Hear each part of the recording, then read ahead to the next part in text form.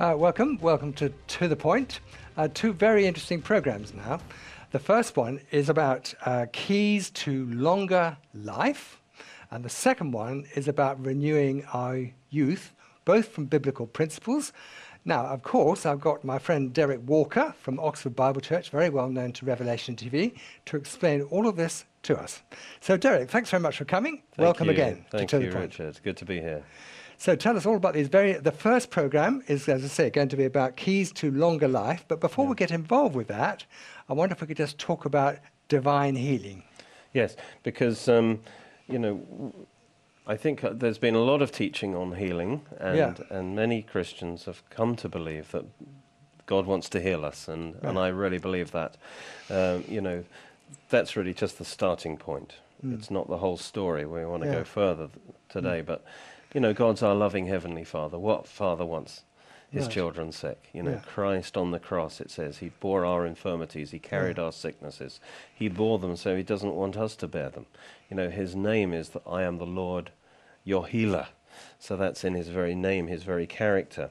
And so, and you were a doctor, Richard, and, if you were trying to help them get healthy, but if it isn't God's will to heal us, then you were working against God's will. But that's so silly, isn't it? So I think we need to take that as a starting point, that God wants to heal us of our sicknesses. And I've actually written a book. If we can show a picture on the screen at this point. I've written a book called You Can Receive Healing, Getting Healed, How to Receive Your Healing. And if anyone wants help in that area of receiving healing, we've got that book available, and it's can always get it through our website at oxfordbiblechurch.co.uk. Right. So I just want to make sure everyone got hold of that. If you want to get hold of that book, it's oxfordbiblechurch.co.uk. Yeah. Now, actually, if you just, I just want to say something. I'm not supposed to take up much time with this, but I feel quite strongly on this subject. Is that although we say doctors healed this and doctors healed that, they don't actually.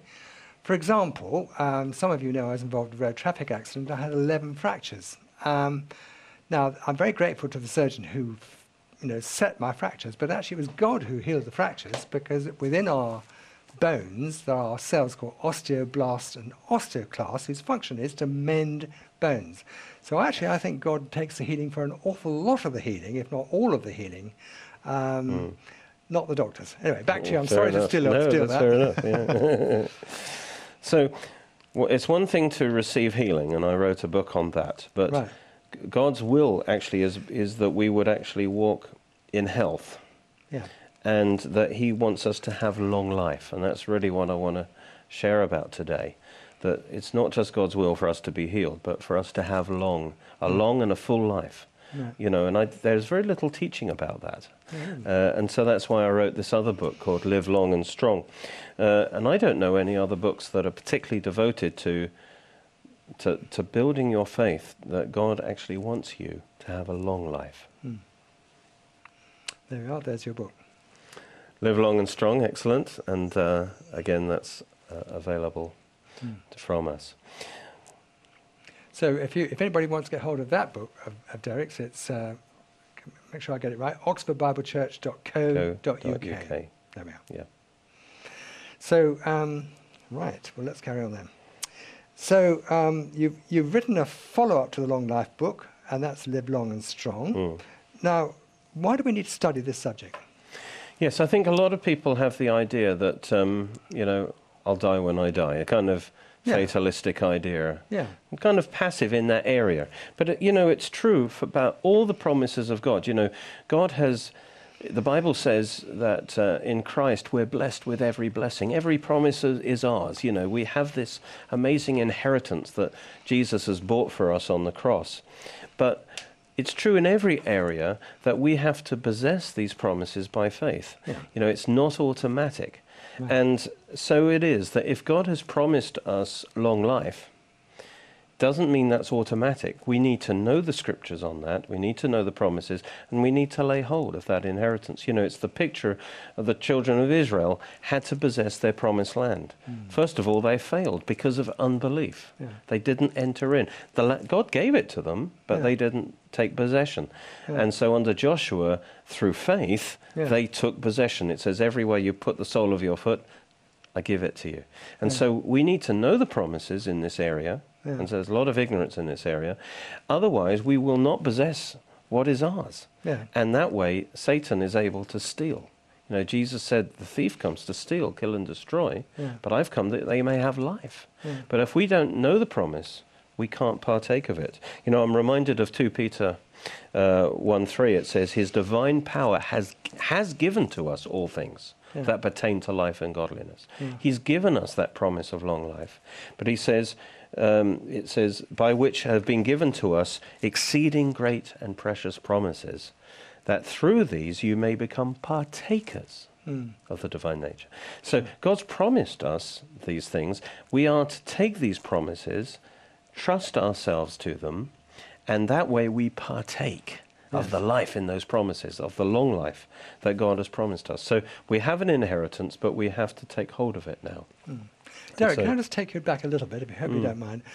It's not just Christians who watch these programs. Sometimes we have people who are not familiar with the scriptures. Now, you talked about taking the promised land, and you and I, of course, know, and many viewers know, that Joshua and Caleb actually inherited and got into the promised land, but of course there were 10 spies who gave a bad report, isn't it? Right. So perhaps you could remind the viewers of that story, because not everybody knows that story. Well, that's it. I mean, God had promised them this land, but the 10 spies who focused on the difficulties, the opposition, didn't believe that report. They believed the evidences of their senses, and so they failed to enter in. And they died young. But those who did believe, like Joshua and Caleb, they entered into the land, their life, and Moses, of course, and their life wasn't shortened. So our faith in the promise is vital. The Bible says, my people are destroyed because of a lack of knowledge. So this is why I'm teaching on this, because if we're ignorant of God's word in this area, we won't lay hold and we won't take hold of our inheritance in that area. And so if we're just passive, thinking, well, I'll die when I die, then we will actually miss God's best for our life. Yeah, good point. Yeah, well done. Sorry, I think I interrupted you slightly, didn't I? I'm sorry about that. Just that, as I said, not everybody is familiar with all the scriptures. So, coming back to the scriptures, what does actually the Bible teach about long life? Is it the 70 years in Psalm 90, or 80 years if you're strong, I believe, isn't it? Or what would you say? What is a Bible-recommended long life, Derek? Well, first of all, let me just mention that there are some wonderful promises of long life that we need to know, that we're not just plucking that out of nowhere. You know, my favorite one is Psalm 91, verse 16. It says, with long life I will satisfy him and show him my salvation. And so God does promise long life if we will abide in the presence of God. You know, there many times it says, if you will serve the Lord your God, and I will take sickness away from your midst, and the full number of your days I will fulfill. See? Often, you know, he says, choose life, cling to God. He is your life and the length of your days. So in other words, God promises to give us long life. Proverbs 3, he says, if you receive the word of God, it says, length of days and long life and peace they will give to you. So God does give us long life. It says wisdom, in particular, length of days is in her right hand. Receive my sayings, Proverbs 4:12. And as a result, the years of your life shall be many. So long life is definitely promised in the Bible. And in fact, it's connected with, you know, honor your father and mother, that your days might be long. in the land. And that's repeated in the New Testament. So it's not just an Old Testament promise. And so there are things we need to do to have a long life, but it is God's best for us. And one more I will bring to your attention. Psalm 34:12 says, "Who is the man that desires life and loves many days, that he may see good?" Good days, many days. "Keep your tongue from evil," he says, "and your lips from speaking deceit." And again, Psalm 91:16, "With long life I will satisfy him and show him my salvation." So I'm sorry I didn't answer your question, because I wanted to say that, just to lay that foundation before asking the question, what is a long life then? Because a lot of Christians will then think, well, yes, isn't it 70 years? Well, actually, in Psalm 90, and in fact Moses wrote Psalm 90 and Psalm 91, in Psalm 90:10 it says, "The days of our years are 70 years, and if by reason of strength they're 80 years." A lot of people think, well, that's a long life, 70 or 80. The problem with that is, is when you hit your 60s, you're thinking, I'm old, I'm about to die. And your body and mind starts winding down at that point, because you think you're near the end, because your yardstick is 70 years, and you think that's biblical. And actually, that's not the case. Because Psalm 90, if you read the whole psalm, we don't have time, was actually written in the wilderness. We just talked about the children of Israel in the wilderness. They were under a curse. And if you read the psalm, it talks about the fact that they're under a curse. The curse was that they weren't allowed to enter into the land. You know, they all died in the wilderness, within that 40 years in the wilderness. So they were under a curse of a shortened life. And Moses is talking about the 70 or 80 years are actually of people under the curse. That is not the normal human lifespan. Moses himself lived to 120. So the next psalm is the psalm under the blessing of God, which is, "With long life I will satisfy him." So if you're not satisfied with 70 years, have more. If you're not satisfied with 80 years or 90 years or 100 years, "With long life I will satisfy him." So what is the measure? The biblical measure, I believe it's 120.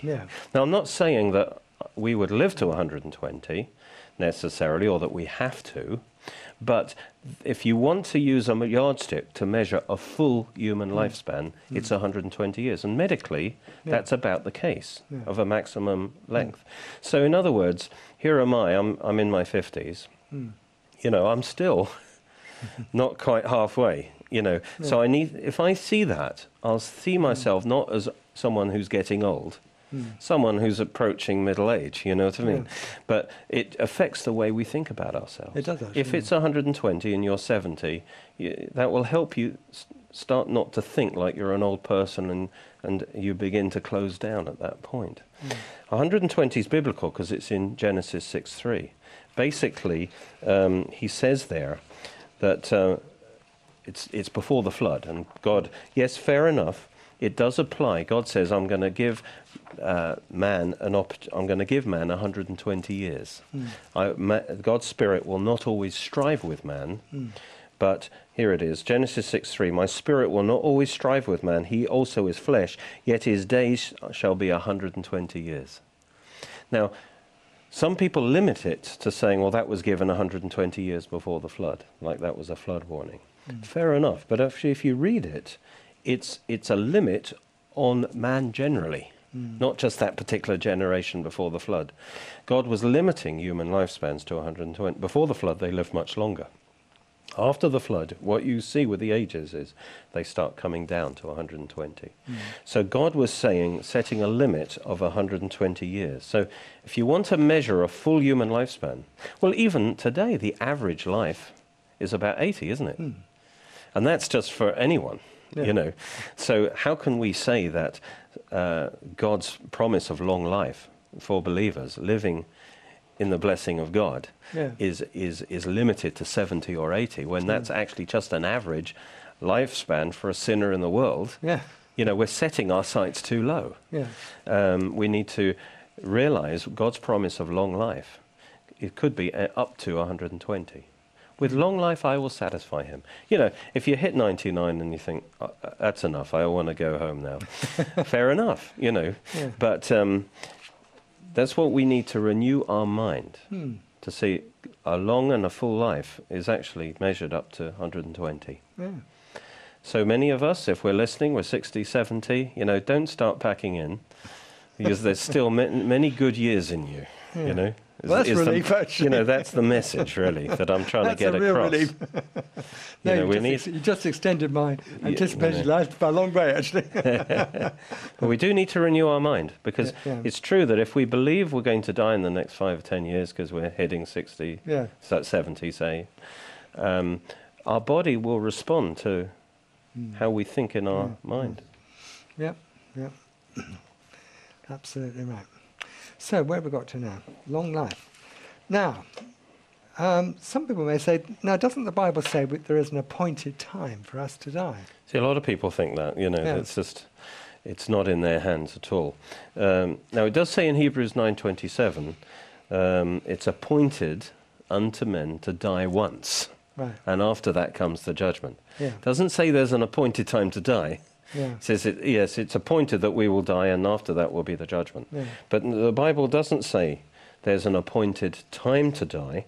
In fact, there are many verses that say, if you do certain things, you will lengthen your life, and if you do other things, you will shorten your life. So there can't be like a fixed time. No.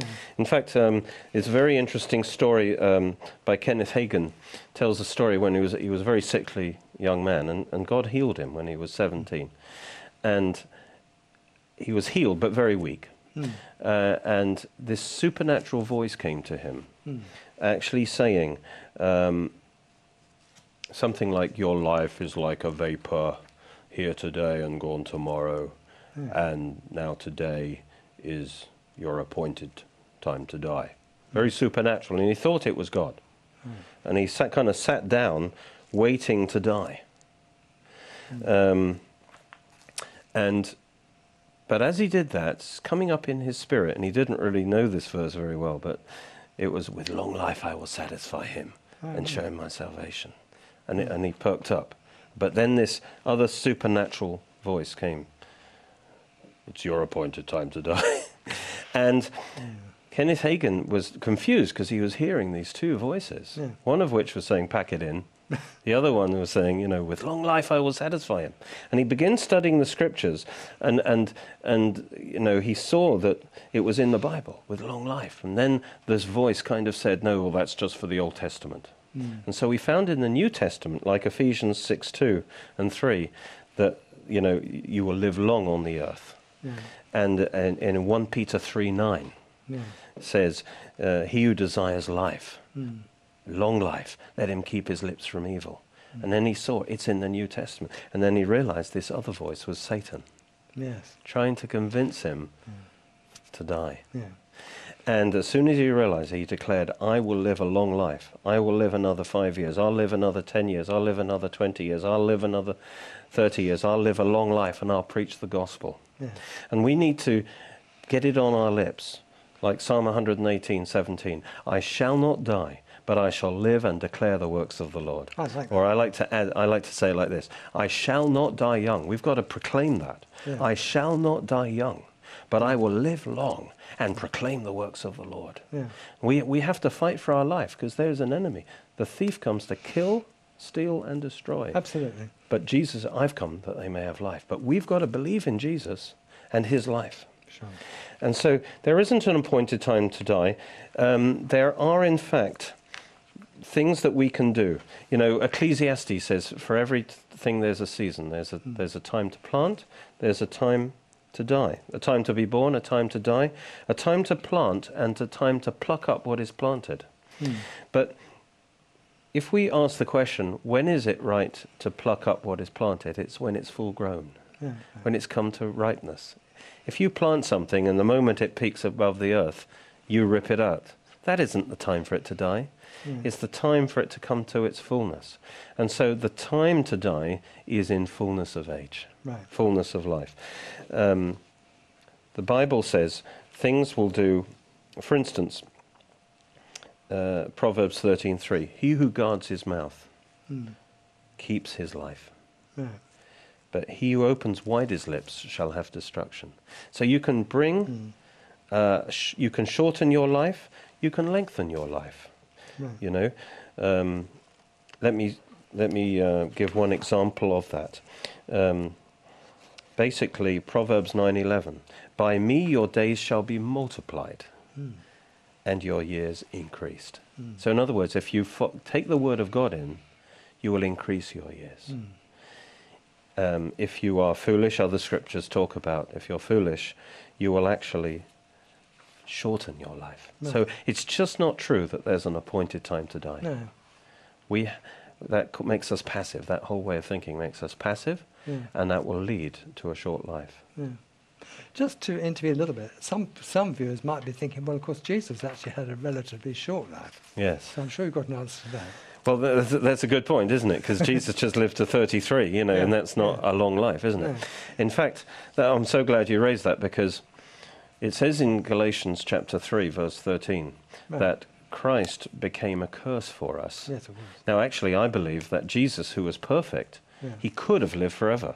Yeah. You know, he could have claimed his promise of long life and continued to live. Yeah. But he gave his life up for us. And the Bible says he became a curse for us. True.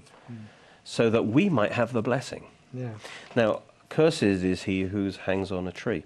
So in other words, Jesus took the curse of a short life for us so that we could have the blessing of long life.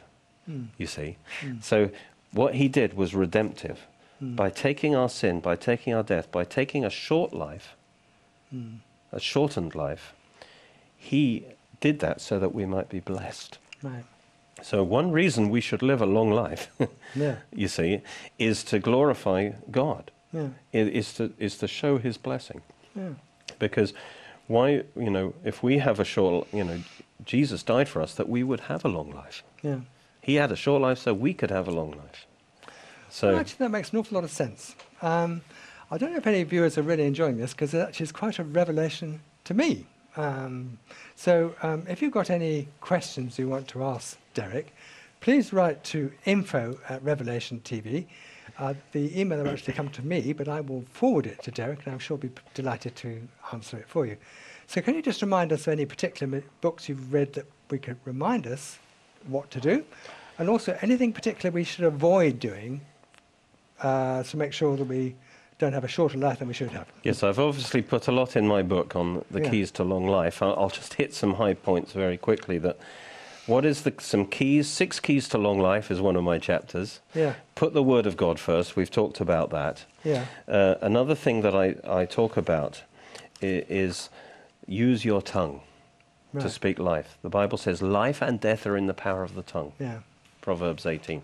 So speak life with your tongue. Declare life with your tongue. No, do not declare death. Right. Declare, I will live long. With long life I will be satisfied him. It's been proved medically. Another key is go to church. It's been shown that those who are regular churchgoers do actually have a longer life. Right. And another key in the Bible is honoring authority. Rebellion is something that will shorten your life. Honor true authority, parents first of all, and other authorities. That is a major key to long life. That's the 4th commandment. Not the 4th one, but anyway, the 1st commandment with promise. Honor your parents, that you may live long. And another key is obeying and serving God willingly. There's this verse, if you're willing and obedient, you'll eat the good of the land. Oh, right. So it's not just that we dutifully do the right thing. To have the blessing of long life, we do it from the heart. Right. We do it willingly. What are some killers to long life? Well, some of them are obvious and some of them might be surprising. Sin is a killer, obviously. The wages of sin is death. But more specifically, unforgiveness is a major killer. Bitterness, unforgiveness. If you want to shorten your life, just allow the poison of unforgiveness into your heart. Evil speech, we've talked about that. Life and death are in the power of the tongue. Another one is worry. Right. When you carry the burdens on yourself, rather than cast your cares on the Lord. Yeah. You know, one thing I have to be careful about is not to get stressed. You know, I'm always under time pressure. Yeah. That stress wears the system down. And we need to learn to cast our cares on the Lord, trust in Him, and live in the peace of God. And worry will kill you. And finally, I would say passivity. Passivity. I think it's been shown that people who live long are fighters. Yeah. Not fighting people necessarily, but they have fight in them. Right. You know, they've got that fight in them. And there is a battle. Right. You know, death is an enemy. Sickness is an enemy. And we're in a battle. And we need to fight the fight of faith. And the fight of faith is to declare the word of God and declare the will of God. Yeah. Well, I want to thank you, Derek, for coming and talking about this terribly interesting subject, living a long life. If you've got any questions, do write to info@revelationtv.com. I will pass them on to Derek, any comments you've got to make. And I found this quite revelation, because I thought I was going to live to 80, but I'm actually going to live to 120. So you're going to put up with me for a lot longer.